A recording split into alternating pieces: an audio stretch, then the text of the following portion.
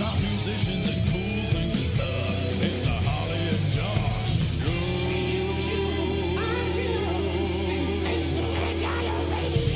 Hello! Howdy. Hello. You're right. I'm fine. I don't know. Suddenly I just a mini stroke before we're on air there. Yeah, hello everybody. Hello, Harley. Hello, You've got Josh. A great T-shirt on. Thank you very much. I mean, you know, all from Ouroboros screen printing, JS and the Lockabilly's design. Nice. I mean, you couldn't have chosen a better. We just uploaded a picture and this is not in the picture, which I feel is a little bit of a shame. That's fine. I mean, you know, we're here to promote your face. Well, I guess my face is quite a thing. We are the Harley and Josh Show. We are your music podcast by musicians for anyone. Yeah. Not just for musicians. This Literally week, anyone. We've got some music by Hot Tramp. We've got music from Back to the Point, as well as music from little old me, Josh Locke, because I can. Yeah, And we've also got some news. Plenty of news. About while she sleeps, have released a news-breaking T-shirt, which we'll be talking about what's on the T-shirt and why it's controversial later on, as well as Radio Payola is alive and well in the US. Harley found this out with his investigative reporting.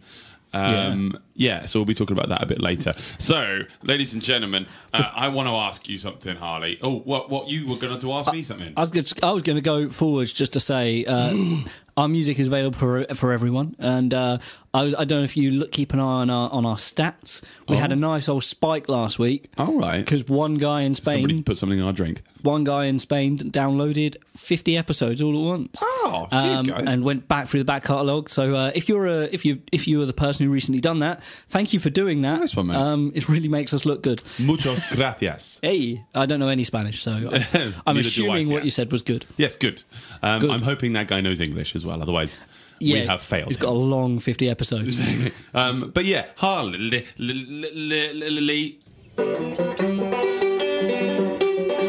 What'd you do? Please tell me. Well, thank you very much. I've done. I found this weird because I was like, You found a wig. I always look through my. I've got a big spreadsheet when I do my my taxes and stuff, and I have a big spreadsheet of all the jobs that I've done. All right. And I went, I've only done one job this week because it's like we've got not a lot of stuff going on during the week. I was in the shop. That's not done as a self-employed person. So I only really had one job, which was my gig. But I've actually done lots of other stuff as well. You're self-employed, so having a job doesn't mean that's the only time you worked. No. So it's kind of been a weird one. I've done a lot of... I've done a lot of writing. I've been working a lot of stuff just by walking around and working in my head because I'm really bad at writing stuff down. And it's hard, I kind of sort of I come out of my house, take a left and walk into a field and kind of sort of sing to myself when there's no one who can hear me.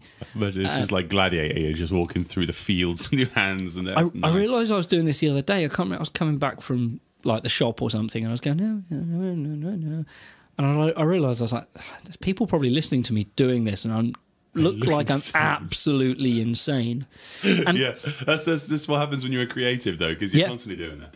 And I'm always also doing it, and I have to try and tell myself to switch off when I go see a band at a gig. And I sit there, and they got a whole song going on, and I'm sitting there going, and I'm like, I'm writing bass lines as I go. Amazing. And just going, that'd be a really cool little thing, and kind of just hearing the sounds and stuff like that. Because when I'm gigging and I do a fill or like a little bass lick in there, I'm playing along and I'm thinking 4 bars ahead and going, oh yeah, okay. And then I do it. So I kind of sing it around whilst I'm just going boom, boom, boom, boom. And then I add it in. So it was a really kind of... Is this when you're in the crowd as well? Yep. So that would be the strangest heckle if you were playing on stage and then somebody, you're just like, yeah, this next song is called Blood Diamond. And you're like, doobly doobly doobly doobly. They're like, it doesn't sound like that. No. Skeckling. Scatling, yeah. I like it. Very good. Oh, that's cool, mate. So the writing for literally just for yourself or just for the, maybe writing for some other people? Just for myself. Was it last week we bumped into Angela after the show? Yes, indeed. Directly after the show, and she came down to say hi. It was really nice. It was really nice.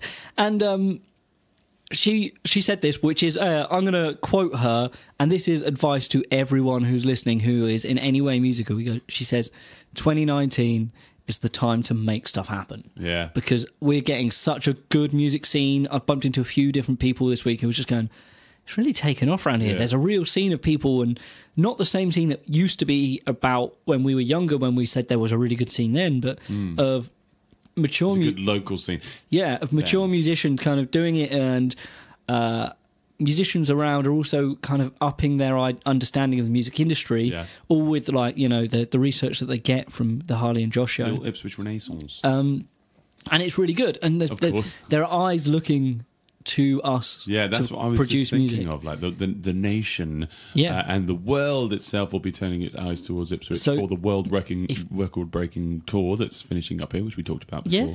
Yeah. So if you're sitting on some music that you're like, I'd like to get this going, now's the time to get this going. If you need some advice, if you're stuck for ideas or not quite sure how you're going to achieve that, please do drop us an email. We'll help where we can.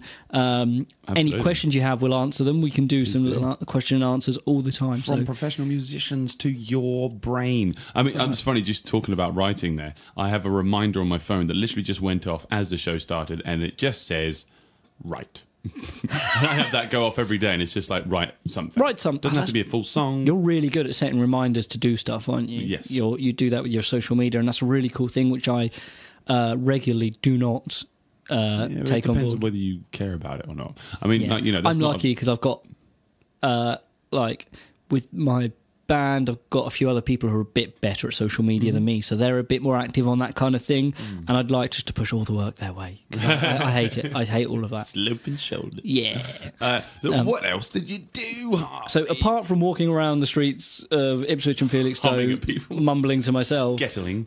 I did a studio session with Noah Evans. Oh, cool. He's written a couple new songs. He came to the studio.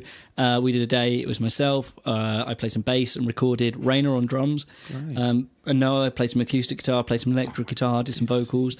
And we had two whole songs pretty much finished. Brilliant. By the end of the day. He's got another session with me later on in the month where we're just going to do some more backing vocals and put some maybe tambourine on that. I forget that he's Rendlesham based and Area 51 is just right over the road. How useful is that? That's great. It was great because his mum was his taxi for the day, but she sort of set him up. She's also everything else. She's a manager. Oh, yeah. Steph is great. But she sort of, I'm just going to go home for a bit, so, do you want me to bring around a cup of tea or anything and stuff like that? And she brought around some snacks for us for lunch, which was great because I never, whenever I do a studio session, I always forget to take a packed lunch, and you don't always have time to run out and get food and come back.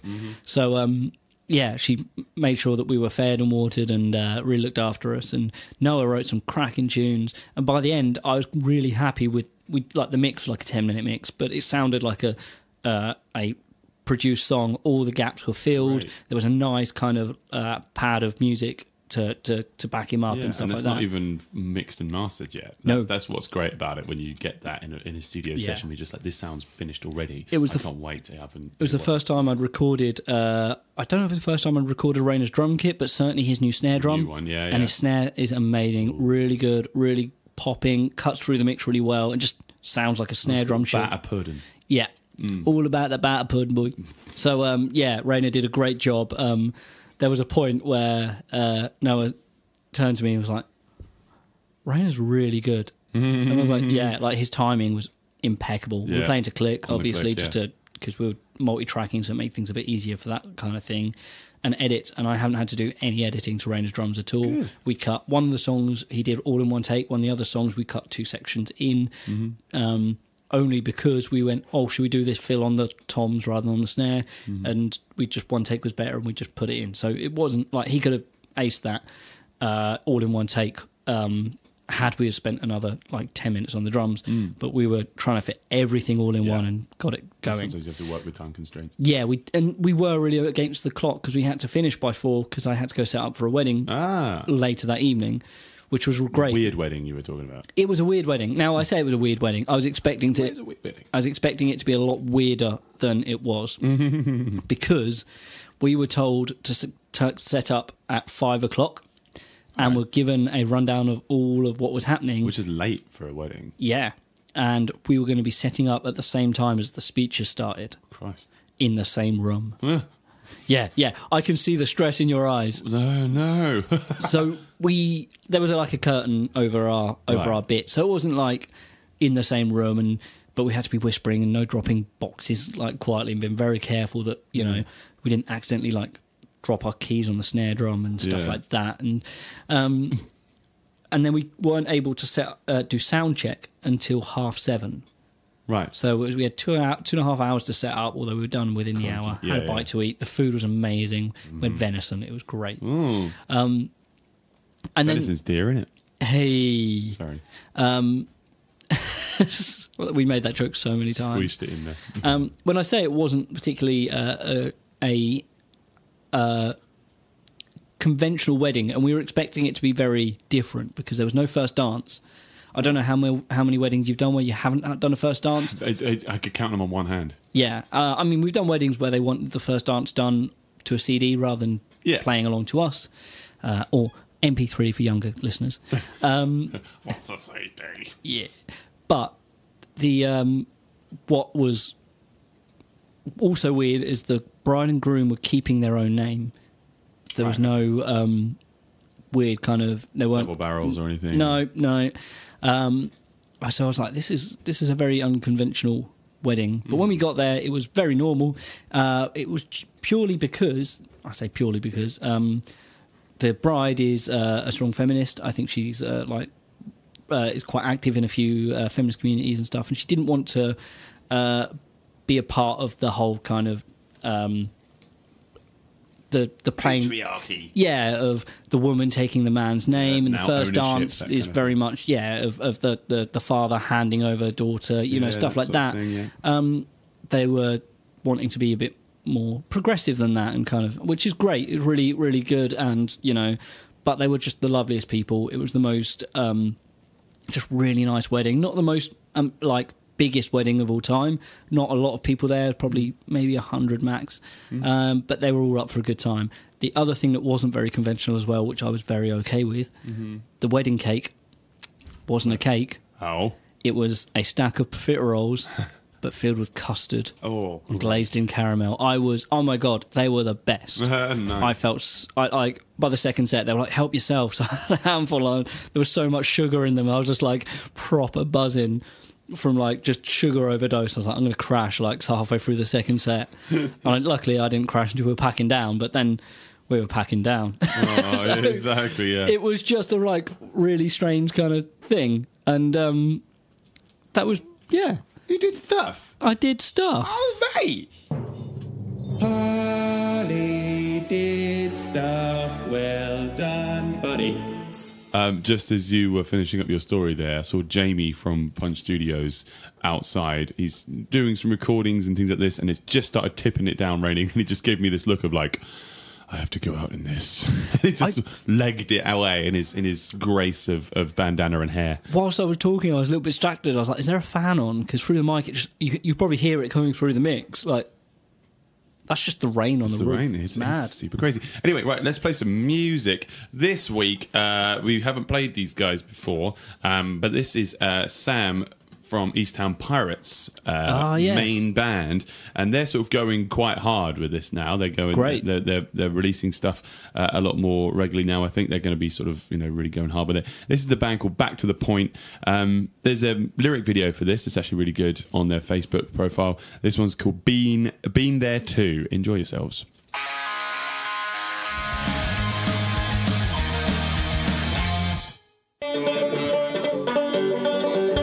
What did I do? Oh, I'm going to tell you, mate. Straight in. I'm going to tell you, mate. Jump on it. Yeah, thanks very much to Back to the Point. That was Been There Too. That is available on iTunes and Spotify and all the great streaming and digital platforms. I'm liking the guitarist on that. Yeah, that was good. Yeah, and it was, it's got some good pace to it. Yeah. So yeah, enjoy. They're playing this weekend. Stick around for the gig list to find out where. So yeah, I did some things. We're in the middle of summer holidays at the moment, so there we are. my teaching is not as brutal as it usually is. I'll usually be teaching at least sort of 3-4 days a week. At the moment, I am teaching sort of 2 days of the week, but not so full on. We were discussing this with Rob and Raina the other day. Rob Reiner, the director of Spinal Tap. No. Oh. Rob Lewis and Raina Vandel. That it used to be that like August was generally our like highest paid month or our busiest month because that's when the gigs take off. But then now we're all kind of teaching a bit more.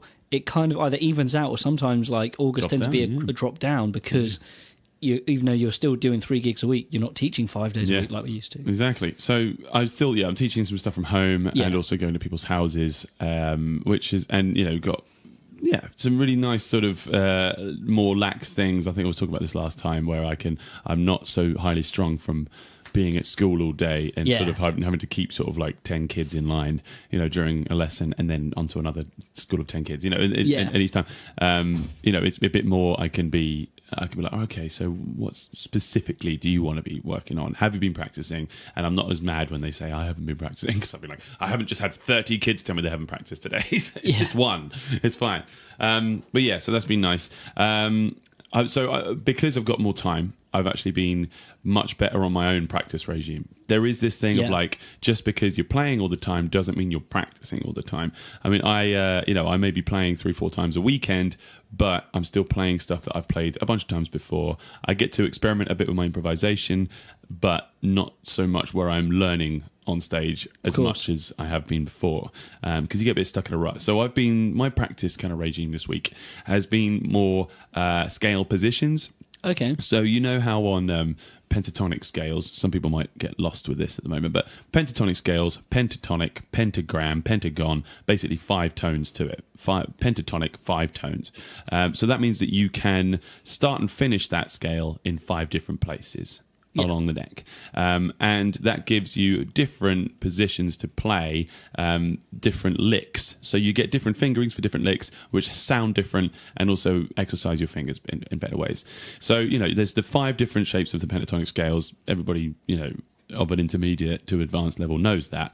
The thing I've been trying to practice is doing that with heptatonic scales or diatonic scales, which heptatonic, heptagon, heptagram, 7 notes. So just trying to so like a major scale has 7 tones in it, then you just finding it's just as you do with the modes. It's essentially modes, but then routing everything to the same tonic. Exactly. So trying to sort of figure that out across the neck, just to explore the fingerboard a bit more, and I don't know. Even though I've been playing for 18 years now, I still sit there and go, oh, because this, and that just shows you've got to practice every day. To quote episode 1, Josh, every day's a school day. Every day's a school day, isn't that for a while, have you? Oh my goodness, my catchphrase is back. So yeah, I've been doing that, and also inversions as well. So chord inversions. For anybody who's listening who's interested in music theory, chords are made up of 3 or more notes, and what you can do with inversions is, so if you've got a chord that is C, E, G, and B, which is a C major 7, you can start the chord from C, then you can make an inversion, which is the first inversion, which would be the E. So I said C, E, G, and B, right? So E was the second note, so it becomes the first inversion because you've inverted the chord so that the E is now in the bass. And the same with all the other ones. So E, C, E, G, B, and B, making that chord up, but using all of those notes within there as the root note. So you'd be sitting there going, oh, what's the point? It just sounds like a sort of like maths exercise. But it does help you with jazz comping. Yeah.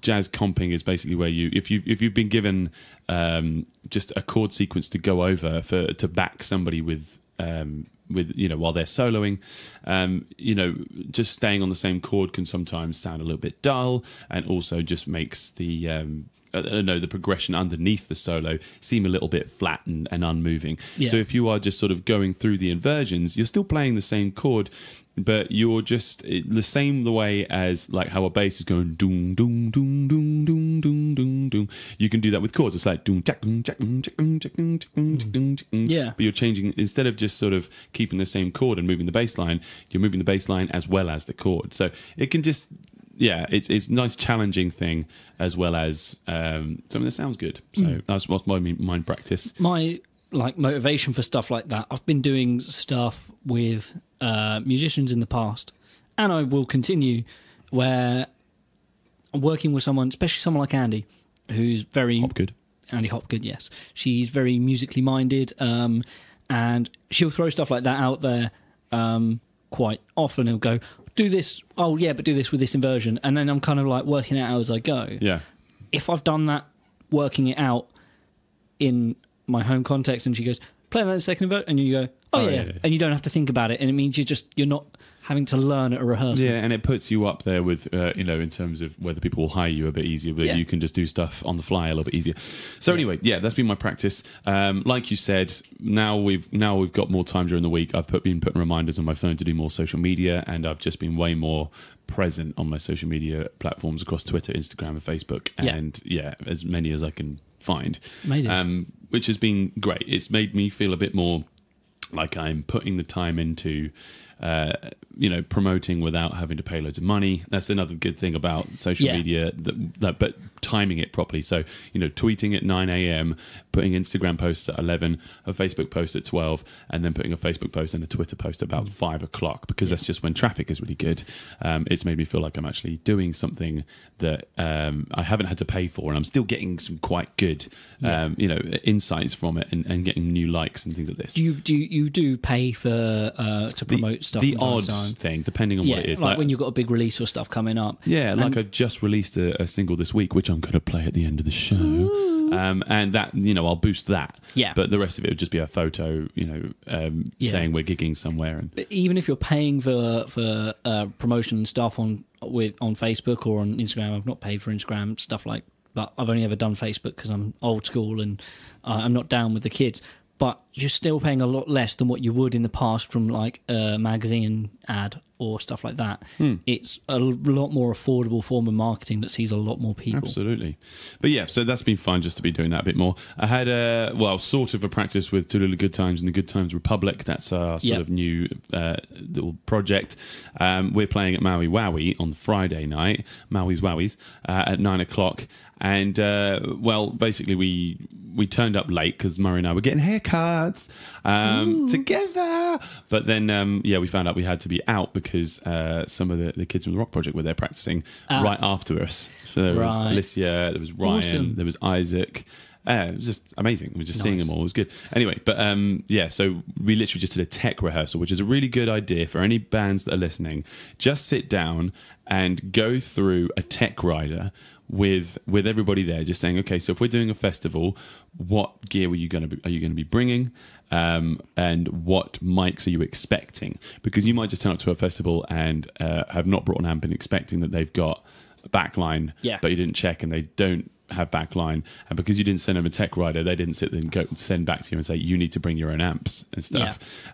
Some drummers might be like, I want overheads, but they're only miking up kick and snare, so different things like that. So the overheads would be the mics above the drummer, picking up overhead, right, picking up the cymbals, etc. So unless you specify that in a tech rider, there's no point in doing it. And this is quite a complex setup as well, isn't it, in terms of the tech we've got two guitars, bass, drums, sax, backing vocals, as well as Sophie DJing live and sort of having lots of interesting sounds coming out. That's quite complex because you're playing along with the track. And you've got to be in time and stuff like that. Through. So that's what Rich and her was sorting out, was going through having the click being sent to his monitors, which are in his ear. So he's got in-ear monitors, like we've talked about before. But making it so that the click goes to his ear, but not to the front of house, which is, I don't know. Like I've never had to do it before because I've never played to click really. Apart from recording. Yeah. So live, I'm just put a speaker in front of me, turn it up full, it's fine. I'll put it plugs in. So that was really useful. I had a last minute gig on the Thursday in Chelmsford. All right. Which I was going to mention on the Monday, but it wasn't a done thing. I was at the Basement in Chelmsford with O'Maddy. Yeah, and another band called Rolling Machine, and basically they didn't have any support. Rolling Machine are from Southend, and O'Maddy are from Chelmsford or thereabouts, and it was really nice because I just got to hang out with them, and I'm a bit of a fan of O'Maddie, as we've talked about before. Great band, yeah. Oh, Maddie, we've played it on this show before. On the Harley and Josh Show Spotify playlist. Yes, they are on the Harley and Josh Show Spotify playlist. Follow that for your listening pleasures. So I just got to hang out with them and have a beer beforehand, and just talk about music and the industry and what's going on. That was really nice. They're just so. It was a really interesting thing to talk about ego later on with O'Maddie, because they don't have any, but on stage they do. So we'll talk about that later. Okay, cool. So there weren't a huge amount of people there, but Rich and I were talking about this. So I was the first. I was the support act. So I was the first act on, and there weren't a lot of people there. It was a Thursday night, and nobody knows me in Chelmsford, so I wasn't expecting anybody to turn up. But the bands came and watched me.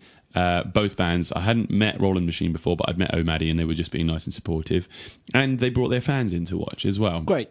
So Roland Machine were on after me. That's not my usual type of music. They're quite sort of like Britpop, and I don't listen to a lot of Britpop, but I was like, they watched me, so I'll go watch them. Yeah. And I think that's a really important thing. Is because they didn't have a big crowd in there. They're from Southend. They're not from Chelmsford, so they're not going to have a huge amount of people there. So I made sure to watch their entire set, as well as watch the entirety of O'Maddie's before I went home. Yeah. I think it really does help just to build morale within bands. If you're in a support act or if you're in a headline band, watch the other bands, unless you have to get there late or you have to leave early for another gig.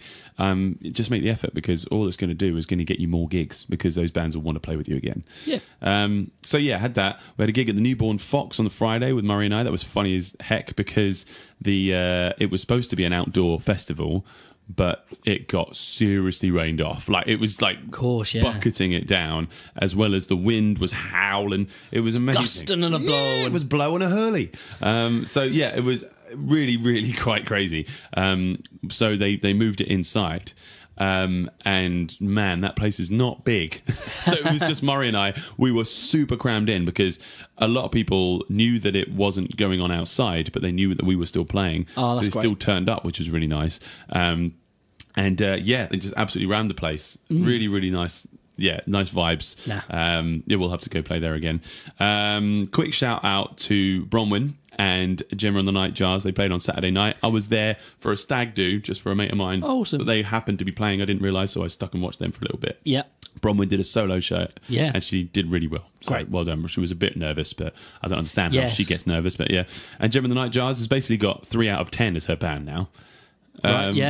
Which is quite cool. They all went to college together. Yeah. And my last gig was the Rampant Horse yesterday on the Sunday in Needham Market. That's the one. Little outdoor sort of half barn they've got out the back there. It's really nice. If you get a chance to sort of get in contact and have a gig there, they're just, they don't have a huge amount of live music in Needham Market, so there was a really good turnout there. Oh, that's amazing. Good. And a lot of doggies.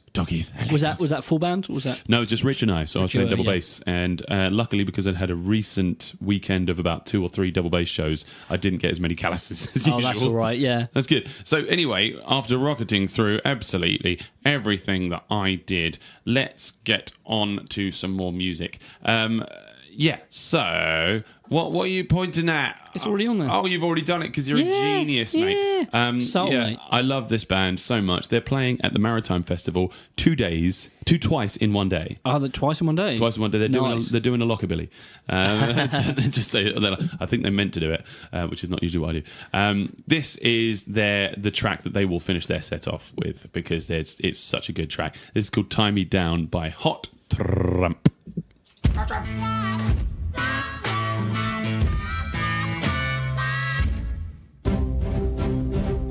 While She Sleeps release a news-breaking T-shirt. And Radio Payola is live and well in the US. Music. Sorry, I didn't load the page up quick enough. Thank you to Hot Tramp for that one. That was Tie Me Down. That's available on all the platforms. That is a great song for them live, because They do a thing. They get people involved. Oh, and if you stick around for the gig list and find out where they're playing, you'll see what we're talking about. So, yeah, I'm going to read the first one. Yeah. So, While She Sleeps, British metalcore band, if anybody hasn't heard them before, they are amazing. The North stands for nothing. Good tune. They've released a T-shirt that's meant to spread awareness of their lackluster Spotify royalties and, more broadly, the financial difficulties faced by today's musicians and bands. So the shirt's design consists solely of text. Doesn't even have the band logo on it. It might do on the back. I haven't seen the back, but I've just seen the front. It reads on the front, one T-shirt is the equivalent to 5,000 streams on Spotify. 76% of all music in 2019 is streamed and not bought physically or digitally.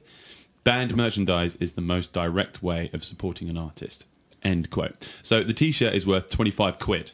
So if you imagine 25 quid is the equivalent to 5,000 streams on Spotify, and you as a fan are not going to be streaming a band's songs 5,000 times, not in a very short space of time anyway. I'm listening to a very small pool of music at the moment, just because there's a few bands that brought out albums that I'm like mega into, and I'm listening to them on repeat.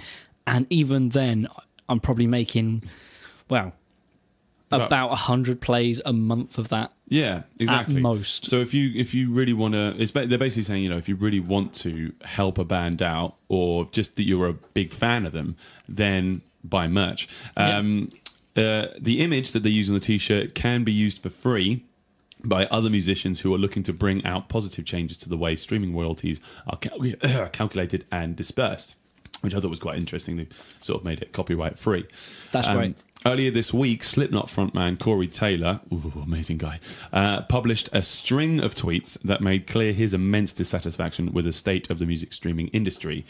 He says, "We have to tour. It's the only way we can make a living. Merch helps, but the merch companies make the lion's share. Streaming is pricing artists, old and new, out of careers." So, and I think Slipknot are a very successful band. They are doing massive shows, and which is great because the music kind of it's great in a big loud environment. Yeah, exactly. But they're having to sell that many tickets just to. I mean, there's a lot of people in the band. There's a lot of people to pay. But that's quite a big thing to say for a band that probably get loads of streams. They've got a great listen count, but I mean, 5,000 streams would make them 25 quid. Yeah, right. When you think about that, When you think that's that. I mean, if you think about it, if you listen to a Slipknot album a month, that's 10 songs. That'd need to be 500 people listening to that album once a month. Which, I mean, to make them £25. So if and that definitely happens for them, obviously. Yeah. But I mean, it's not the same as when you used to just buy an album, they'd get 12 quid. No, and it's all kind of relative as well. Like, the bigger the show, the more it costs to put on. So it's not like ever increasing profits. It's a hard pill to swallow when you realise that as much as I love streaming and it's a great way to listen to music, for me to be supporting an artist is by paying to go see a band, go see a ticket, buying merch, stuff like that, which I don't mind, because I'd much rather a T-shirt that says JSN Lockabilly than one that says Superdry. Speaking of that, I mean, so I'm selling those T-shirts for £5, right? £5. And I mean £5, under the table. Basically, if you think about the same rules apply here, that would still mean that I'd have to get 1,000 streams on Spotify for me to make £5. And even then, I mean, the T-shirts themselves cost me about £3.60. So I'm only making about £1.40 per T-shirt. Yeah, so that's not... Yeah, so I mean, it does still, but still, I mean, to make £1.40 on Spotify, let me just try and see how much that would cost. I don't know how I'd do the maths on that, actually. I don't know how much money per stream it is. Yeah, 25 divided by 1.4, so that's 17, so 5,000 divided by 17, so I'd have to have 294 streams. On Spotify for me to make £1.40. Yeah. So that's someone playing your album, which is 12 tracks, is it? Yes. So 12 tracks. That's quite a lot. I mean, that's a lot of plays on your album. Yeah. So do I divide that by 12? No, it's 14 actually. So yeah, I'll just say that it's about 24 times I'd have to get my album played a month on Spotify for me to make £1.40. Yeah, that's when you put that into perspective. That's Not great. not great at all. Not great at all. So that's exactly why people are up in arms. They do shell out royalties in Spotify and Apple Music, but still, Yeah. I mean, if you really want to help a band, share their stuff, buy their merch, and go to their shows. Yeah. Don't worry I about don't- streaming their stuff as much. Buy a CD. I need to look into how much other streaming services pay their artists as well. Yeah. I don't know if it's a flat rate or whether other people are competing to pay their artists Yeah, more. they I know are kind iTunes of are quite good, competing. apparently. Apple Music is getting better. Yeah. But yeah, we'll talk about it. Anyway, Harley, do you want to read the next story, do you? Seeing as you found it with your investigative clickings. Yeah, so this is something I've always thought, and it's good that it's getting some notice. But Radio Payola is alive and well in the US. What's Radio Payola? Radio Payola. Payola. It basically pay to play. So people lobbying radio stations to play their song of choice to get returns. Now, this has been going on since the 70s, where people go, right, I'll pay you this much money for you to play our song. Here's an example here somewhere. If I can find One music it. manager that down there admitted to directly paying DJs $10,000. Yeah, that's $10,000. Here's a thing here. The main bit I saw was Rolling's that somebody paid $50,000 Right. in exchange for 800 plays of his latest song on a major station. That's mad. Now that's recent. That's not an old. That's claim. within the last few years, I'm sure. Now that would be a lot back in the day of people buying your songs, because you go, if I get 800 plays and people go, I like this, I'll go and listen to it. If they hear it enough times, they know it's going to be heard, they know it's going to be in HMV. That's the other thing.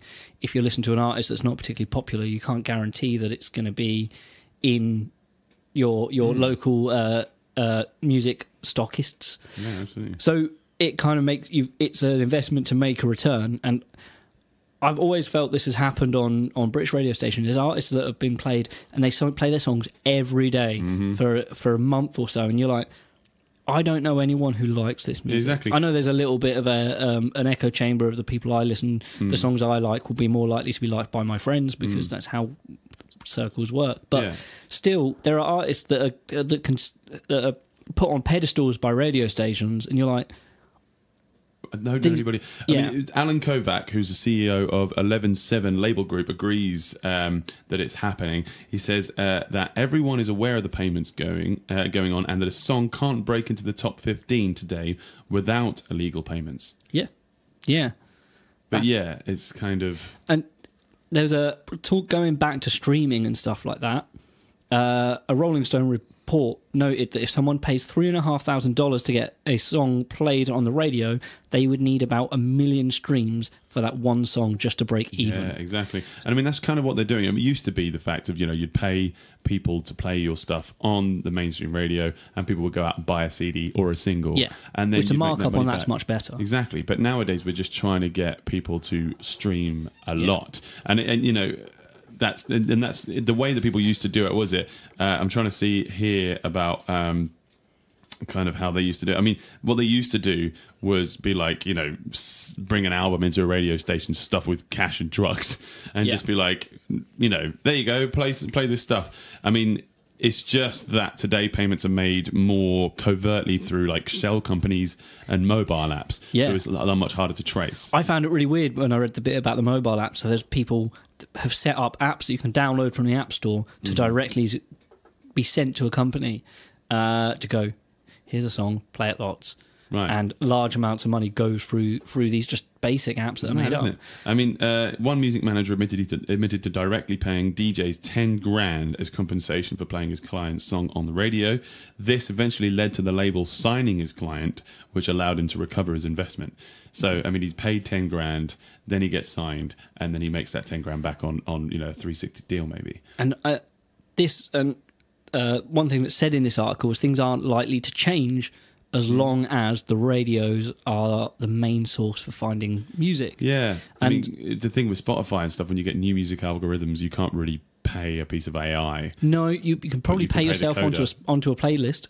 I think people probably do, Because don't they? there are playlist makers and people who work for companies to make playlists of the songs that will fit in with what people like, so you can find the right playlist and hear new music every day. And there's, like you say, the algorithms, the daily mix and stuff like that. So What do you think we do to get around it? I've always felt that the day of the radio is kind of on near its end, and I feel like Don't say that, we've got our radio station. oh yeah, I think the day of mainstream radio, because we're not mainstream. Yeah, I don't really know how to fix this. It's a lot to do, and they've As long as money exists, people are going to pay people off. Yeah, and it's worth mentioning that this has been illegal in the UK for quite a while now. I know there's articles mostly talking about the US, but I'm almost certain it still happens in the UK. I've been saying this for a while off air, that I'm like, How is this on? Yeah. How do people like this song? And the amount of people who go listen to a song, like, who's listening to this? Yeah. This is terrible. But then it's like I say, if it gets played on the radio, then it results in... has always been a kind of a thing, legal or non-legal, because I mean, basically, if you've got the money to fund a very good manager or a very good record label, then you're going to get your stuff on the radio. Yeah. And you had to pay money to be able to get there. It's just you're going through legal things. If you're just literally just like, I'm just going to give money straight to the DJ and bribe them, that's wrong. Yeah. But you still do have to have money. It's just where you place it is the important part. That's it. It's a real problem, I think, because that is the barrier from making the music industry meritocratic. Yes. The good artists get heard, the bad ones don't. I don't want to say bad artists, but the maybe less well-written songs go to the bottom of the pile, the best written songs go to the top of the pile. Wish. The fashions are completely bypassed, maybe. Well, yeah, or at least the fashions aren't fabricated. Right. A scene is made of what people want rather than what people are fed. Interesting. I mean, that's where you'd get completely different genres and stuff like that coming out, because it wouldn't be sitting there going, right, we need to make a trap tune because trap is popular right now. It would just be like, I want to write like a folk song. And then slowly that becomes number one. But, we're living in pipe dreams here. Anyway, let's get on to the next thing, because I was having a little dream this morning. Jingle. Harley. Yes. As a musician. Yes. Are you allowed an ego? Am I personally, or no? Well, I'm a bass player. I can't have any emotion or personality whatsoever. Yeah. But I mean, the question is more to do with should you, be modest all the time, or should you be constantly talking yourself up? I think there's a great middle point to be had within this. We've all met artists who go, "I'm the best," and you go, "Yeah, you're pretty good, but not a good chart." But at the same time, you've got artists that are really good, and I know a lot of artists who make some great music and just don't have that belief or confidence in themselves to be able to push themselves to where they deserve to be, and to be credited for the great music that they create. And there's a handful of names that pop into my head of people I'm going, "You're so good, you should get out there more." But I think confidence and ego are mildly linked. They're different, but they're linked to a certain point. I don't know. Like, I was thinking this the other day that I don't have enough. Even if it's fake confidence, I'm a bad actor of going. Yeah, I can do this. I can do this, and kind of just sort of fake it till you make it, almost. Right. Yeah. I think that's a big kind of thing to do. It is a big thing. But I mean, the big lesson that we're often taught is that egotistical, bad, modesty, good. Yeah. Modesty, good. And that's the problem with, I was listening to this really interesting interview with this very famous writer, and so famous that I've forgotten her name, but she was talking, and it was on Women's Hour, and they were talking about how good she is at what she does, however she constantly talks herself down. And they had somebody there who was a sort of psychotherapist and going through it, and she was saying, I mean, you have obviously been lauded. You've won awards. You do big speeches to big crowds who all think you're great. Yeah. But you constantly talk yourself down. When you were growing up, did your mother and father ever say to you, you're not very good at what you do. She was like, no, actually, it's the complete opposite. They were very supportive. They always told me that you can do whatever you want to do. However, they were always saying, don't brag about what you do. Right. There's a lesson that you get taught when you're younger. Is just like, be good at what you do, but don't rub it in people's faces. And that is a good lesson. But when that starts off, it's a small thing. It's just like, okay, so if you've got a cool toy that a kid at school hasn't got, you don't sit there and say, haha, I got this, and you don't. You just don't do that. But then that spreads out to later on that you make an achievement later on. If you've got some really good grades in school, you can't, so you don't sit there and go, I get better grades than you, because that's just not right. Yeah. But that also stops you from sitting there going, I'm really proud of myself in front of people, because you worry that you're going to be putting them down. And do you think that teaching people modesty, I mean, in our generation we've had that, has also knocked on to the fact of people get anxiety and depression because they're kind of told not to feel too good about themselves because they'll get too big for their boots? Yeah, I think that there is something to be said about being, like I say, bragging a little bit. Not bragging, but just being like, I'm good at this. I'm going to celebrate the fact that I'm good at this. And not being afraid to tell people, I'm good at this. You watch. Yeah, it's kind of and that's kind of what ego is telling someone that you're good at something, or just coming across and going, yeah, I know I'm good. Yeah. And I think ego's not as bad a thing as people make out, because what people think is ego is actually just too much ego, in the same way that pasta's good but too much pasta's bad. Yeah, I mean, it's like you're saying, be economical with your egotism. Yeah. Eco-ego. Eco-ego, yeah. There's a great podcast, Distraction Pieces, which is Scroobius Pip. It's his podcast, and on there he had Wes Borland. Right, okay. I know the quote that you want to say, but you can't say it on the radio. I don't know if I do. But he was talking about Fred Durst, and he says that Dead First. That's weird. He is a particularly high ego character, but he says although he is high ego and sometimes may have been a little bit hard to work with because he was very much all eyes on me in that sense. Tupac. He was the person that got Limp Bizkit famous because he was the one that would go into a venue and go, you need to book my band because we will fill this gig and we will have every person on that dance floor dancing and absolutely loving what we do. And he would literally go in with that and go, hi, get us a gig now. You won't regret it.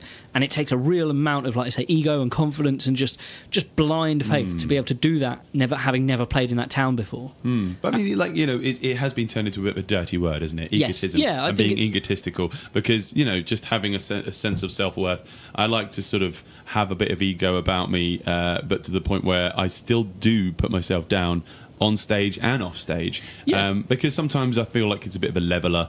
Because if you're expecting people to look up at you all the time, you distance yourself from them, and you kind of, I don't know, it's like you kind of they start to other you, and you don't get to be friends with who comes and watches you. Great analogy that I think you might relate with. It's hossing it down out there, really isn't it? Going absolutely hossing it down with rain. You might relate to this better than any non-musicians listening, but if you've been at a gigs, when you're on a bit of a stage, it's kind of nice because it gives you a little Unless bit. Unless you've got bogies up your nose because people can see them. Yeah, that's a problem. But when you're a little bit of a step up, people are more likely to keep an eye on you and watch you in a kind of, oh look, there's a band on the stage, and if you're just on the same level as them. But at the same time, if that stage is too big, you're a little bit distant from them. So if you're playing on a balcony, people aren't going to sort of be as open to talk to you and have that conversation back with you because the distance is too much. And I think ego is like that stage. Yeah, I think you're right. So, yeah, I think, be eco with your ego, ladies and gentlemen, but don't put yourself down, eh? Yeah. So, let's get on to the next part, shall we? It is the gig list, ladies and gentlemen. So, I want to do a quick shout out because this Sunday I'm playing solo, my own stuff, which we're going to finish the show off with. Yeah.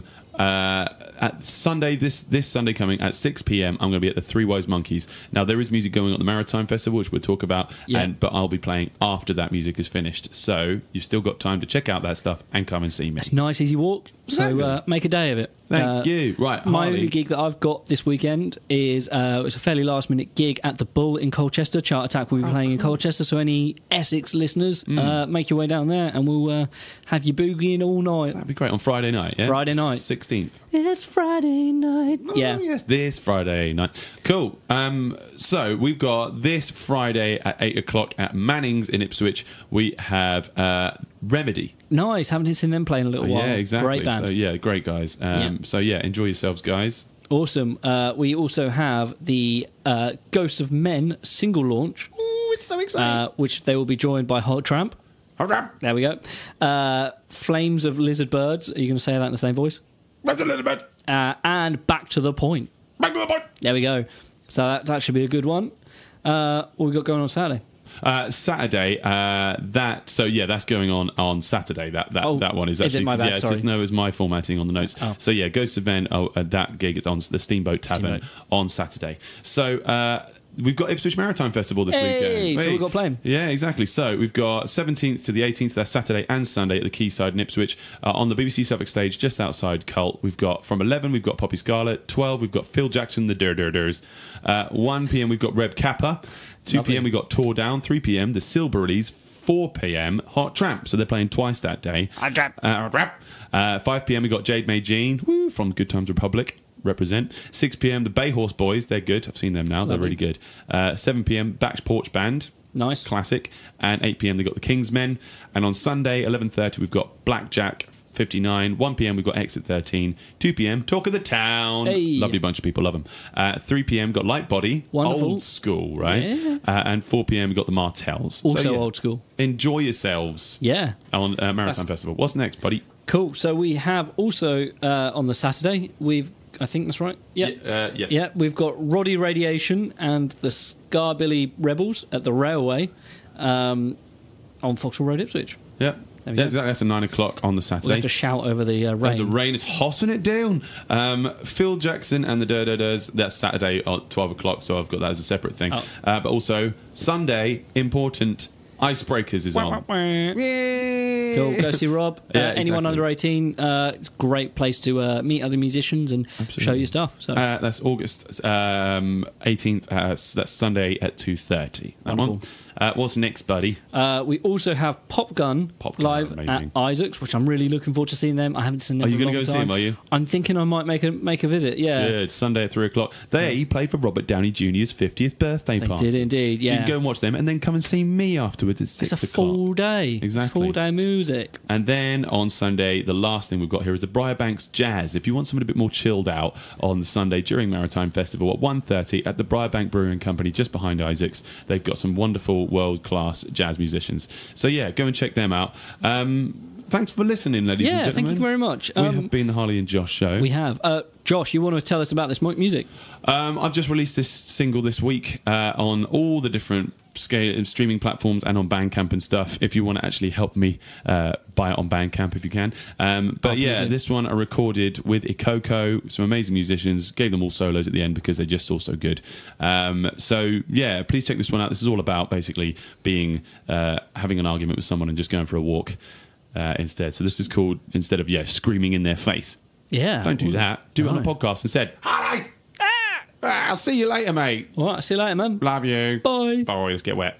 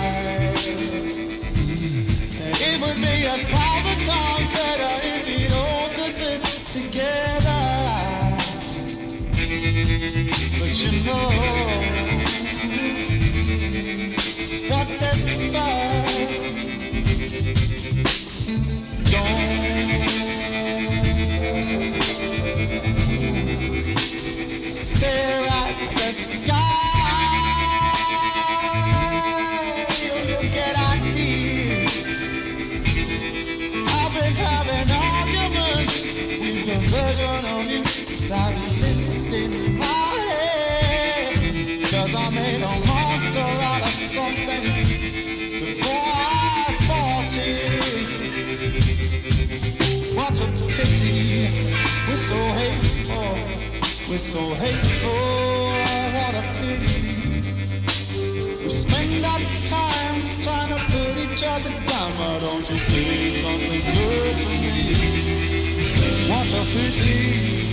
We're so hateful, we're so hateful, what a pity. We spend our time just trying to put each other down. Why don't you say something good to me? Or take a walk.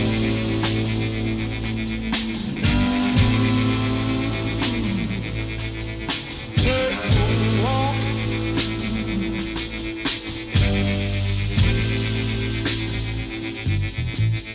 Tonight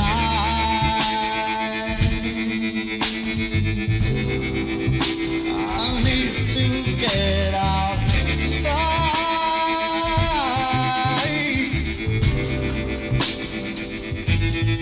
I've been intentionally capable of being forwards compatible, 'cause it's life just isn't tangible. But I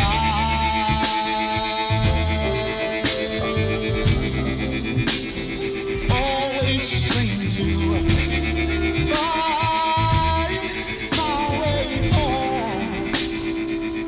Doesn't matter how lost I get, doesn't seem to matter how drunk I get, 'cause I guess this love isn't finished yet. What a pity. We're so hateful, we're so hateful, what a pity. We spend our time just trying to put each other down. Why don't you say something good to me? What a pity. We're so hateful, we're so hateful, what a pity. We spend our time just trying to put each other down. Why don't you say something good to me? Or just take a walk. Take a walk.